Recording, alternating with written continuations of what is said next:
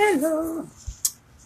Hey everybody, my name is Owen Fox, and in today's video I want to talk about the stories we tell ourselves about being on a journey, or being a student or a learner, or being not good at things.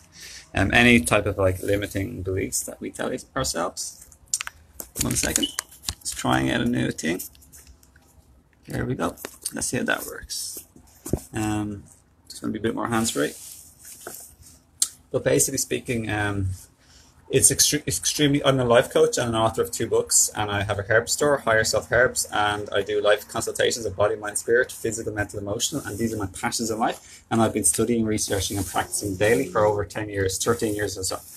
So if anyone needs any help or consultations, just contact me, of course. Personal message me.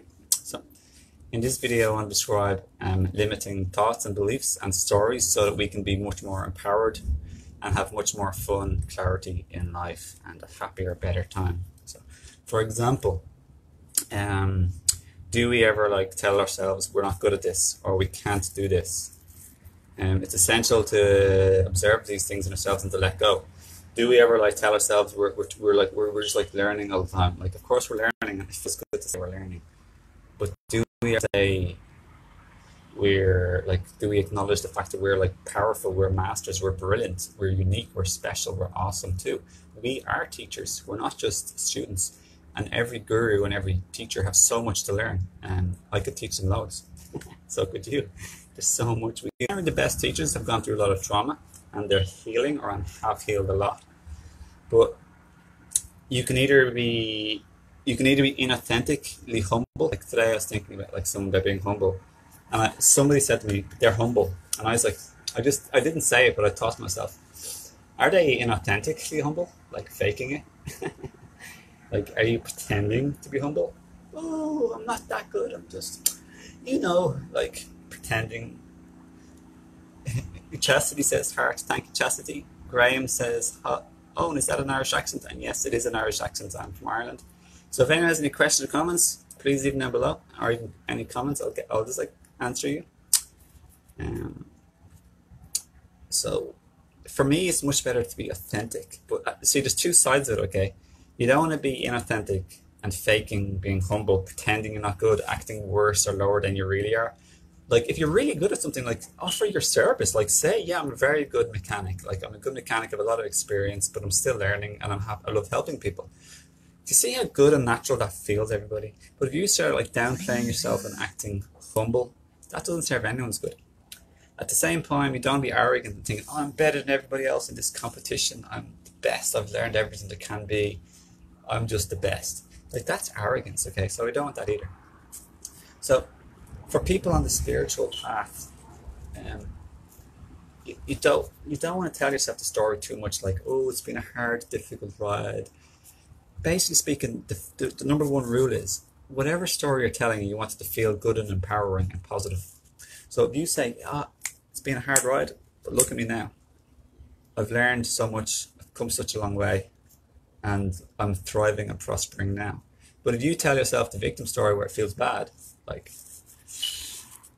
it's been hard, I'm struggling with this all the time, it's just, I don't know what to do, I'm just feeling, feeling exhausted, I'm feeling tired, life is pessimistic. See how that feels bad, everyone? But you can say similar words and it feels differently depending on your belief system and perception about the exact same thing you're saying. So let's say if I say this now, okay, ready? It's been a struggle. I struggle sometimes with this, but I love it because I'm always learning. I'm always collecting data. I'm sifting and sieving through life's experiences, and every experience teaches me more what I want and what I'd like more of. This gets into my higher self wish for me to have, and when I release the blocks and learn and heal more and start taking more inspired action, then I'm going to get better and better and better and more and more and more. See how good that feels? But in the meantime, I'm going to keep enjoying and finding thoughts of satisfaction, appreciation, and enjoying my life. So Thomas says you missed the spot under your chin. So it's yeah, you don't want to tell yourself the stories if you're on the journey too much. What's inspiring me to make this post is For me, I'm on a really cool journey like everybody, but I've arrived at a really cool place, even more than the fact that I'm on a journey. You arrive every second, and you're on a journey every second, because when you arrive now, now is gone and it's new now. So you're always on the journey of change. Constant change is the number one, for me, it's the number one most prevalent thing to acknowledge in life. The comings and goings. But for me, that's like good. It's exciting. It's new. It's fresh. Things refresh themselves. If you have a different perception and belief, you're going to feel sad and pessimistic about your life and depressed about everything you've lost and that you don't have yet. But that's not the perspective you want to have. That's going to make you miserable, of course. The perception you want to have is to love, cherish, enjoy, appreciate, and savor.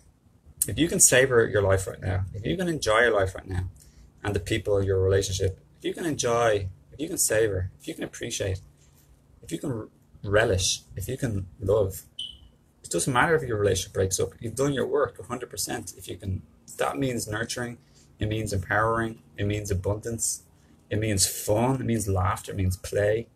Love, cherish, savor, appreciate, enjoy. You can add or take away any words if you want to simmer, but that's my motto. There's never a failure when you can live more in intentional living that's very empowering, and it's very abundant to appreciate, what you got. Because in my opinion, we all have enough to be happy and appreciate. Of course, sometimes it's difficult. I've walked the journey of a soul coming in who's had a lot of difficult experiences early on in life. So I'm not clueless. I haven't been pampered.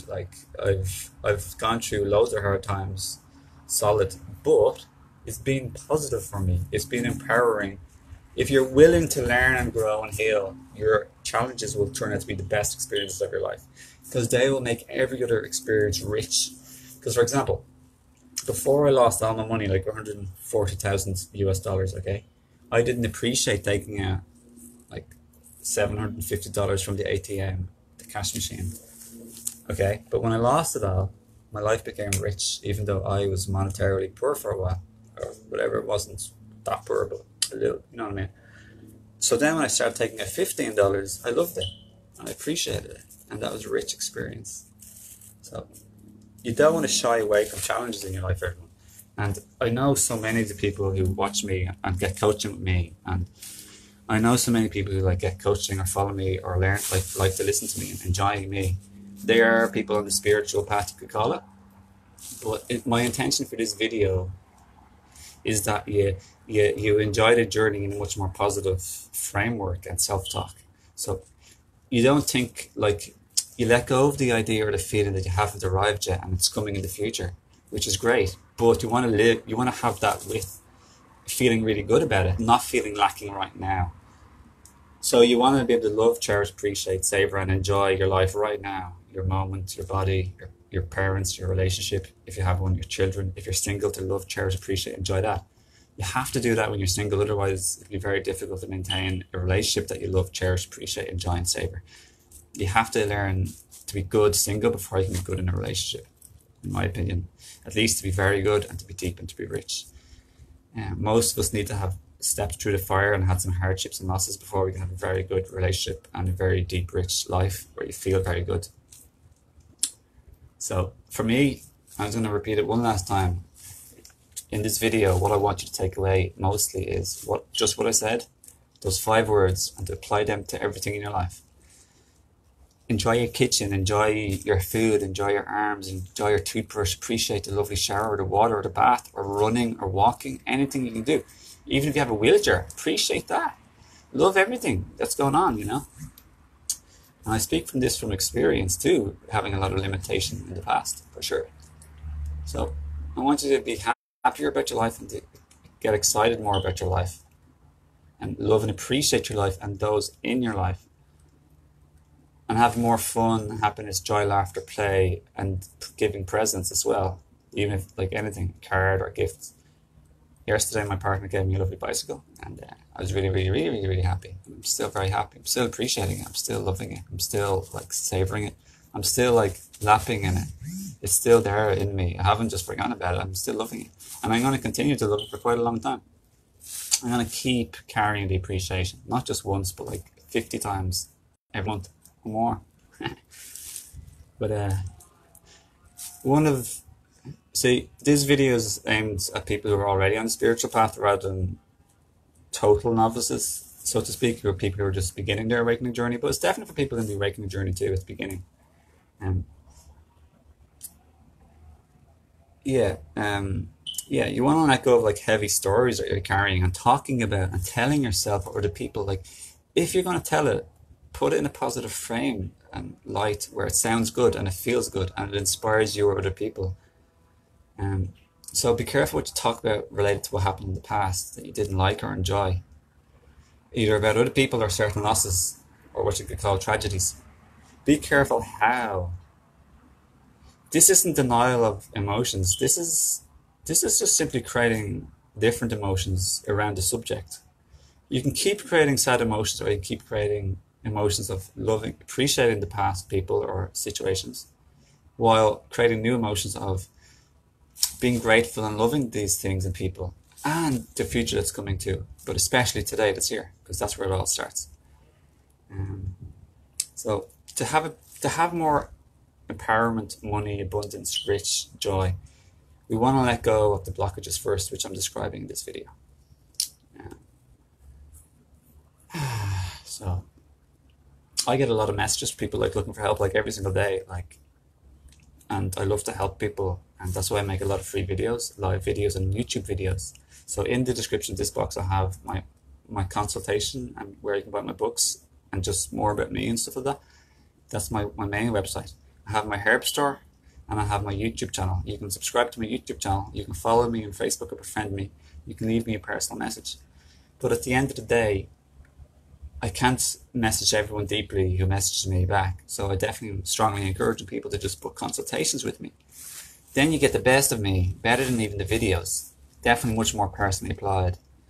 And I'm happy to give discounts for people who struggle with money, because I don't want to omit people. I like to help people, and I like to receive and share with people. And it's very happy and positive when people like share and receive from me and to me. I appreciate the money that they share, and they appreciate the help that I share. So we both help each other. So this is another example that you can live in your life of how you can learn to appreciate and practice kindness and giving and receiving and self-love and love to others. It's never good to leave yourself out of love unless it feels good and it's not a continuous repetitive thing constantly in your life, because otherwise you'll feel drained and exhausted. But you always want to be loving and kind to yourself as much as you want to be loving and kind to others. In my opinion, you definitely don't want to play the martyr. Oh, look what I gave and sacrificed to you, while I depleted myself and made myself less happy along in the process of life. You don't want to do that as a habit in life. I don't agree with that idea, like give to everyone else first and leave yourself last. Because like you're a person just like them. You want to have a sense of balance and harmony, not forcing yourself to be always first, nor do you want to force others to be always first. So sometimes you might want to open a present for yourself first. Sometimes you want to open a present, let other people open a present. Sometimes you might want to buy others a present. Sometimes you might want to buy yourself a present. Sometimes you might want to sit down first. Other times you might let other people who are tired first. But if you're tired, put yourself first. You don't have to be always living to strong rules that can't be broken or mended. Bended or mended. So yeah. I hope I like this video because it's a nice day in Florida. I like making videos. I like to help people. People have been giving me a lot of positive response to my recent live videos. Check out the last two in my pictures, album, live video section on my Facebook wall. If you like these videos, do give them a like. They're always appreciated.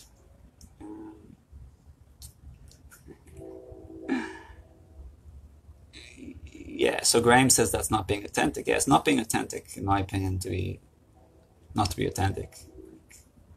Yeah, so no forcing. Forcing, straining is generally not being authentic at all. So anyway, yeah, I'll leave this video.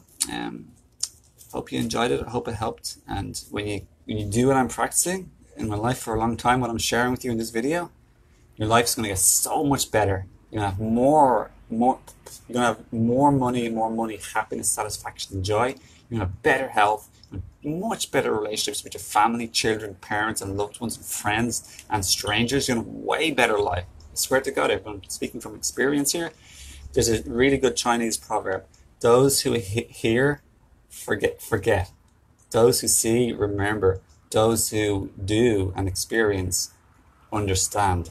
So I understand what I'm talking about. It's made my life so much better, and I trust and believe and know it'll help you in your life if you apply any of these, especially if you apply all the things I said in this video. So everyone, I'll leave you and love you. Have a beautiful day. It's been a pleasure to share this video, and it's my joy to help you have better health, happiness, and peace of mind. If you need any more one-to-one help, don't forget to personal message me and check out my links that I've left for your further empowerment, abundance, positive feelings, happiness, and joy. See you everyone. Have a nice day.